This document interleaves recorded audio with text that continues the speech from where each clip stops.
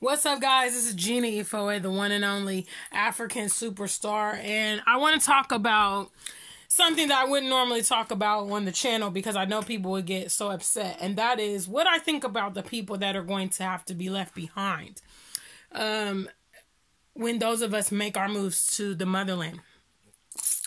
The reality is we all have access to this information, okay? Maybe as children, maybe as young adults, we didn't have access, okay? But now we have access.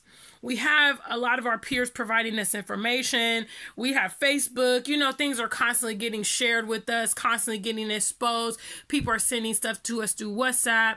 You know, we're seeing what's happening in the West. We're seeing, you know, I mean, I can't even tell you how many, probably thousands of black men that I've personally seen throughout my life being killed by police or having some kind of like contention with the police, okay? I think I've seen, you know, way more black men being affected by police brutality than any other man.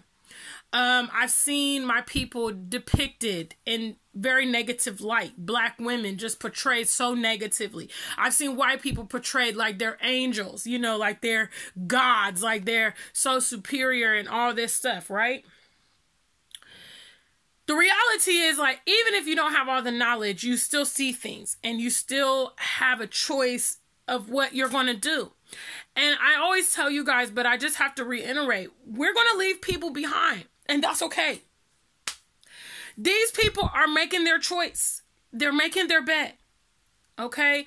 A person who loves life, loves themselves, wants the best for their future, and is in a position to do it, will go for the alternative option. So, I hate to be callous, but I don't feel any type of way. I don't even really feel sorry for them because I'm like, look, there's so much evidence to kind of compel you. You know, even like right now with this situation with this boy, Ahmaud Arbery, down in Georgia, okay? Gunned down, running in his neighborhood, whatever. Black people are protesting. They're waiting for the courts to give them justice. Justice that the courts have never delivered before. It's beyond a point of us talking about what we want to do now. It's beyond that. Okay? It's kind of like those of you with children. When you talk to your kids, you keep telling them, hey, look, stop doing this. You better get good grades. Stop skipping school. Don't disrespect me. You know, some kids will listen. More rebellious or stubborn kids, you got to show them. The reality is when these people inflict violence on us, they are not worried about repercussions. They don't fear God. They don't fear hell. They don't fear us. They don't fear the law. The people that are choosing to stay behind, guys, leave them to it. I know it's going to be hard. I know it's going to be hard. I even have people I'm going to leave behind. You know, even with all the media I provide from the motherland, even with all the exposure over the years, there's some people that still don't want to hear what I got to say. That's fine. You have to get past this, guys. It's a part. It's an element. A lot of people are not even going to make it. A lot of people don't want to. A lot of people don't have resources. A lot of people aren't, you know, even if they embarked on a journey, they wouldn't make it. This is the truth.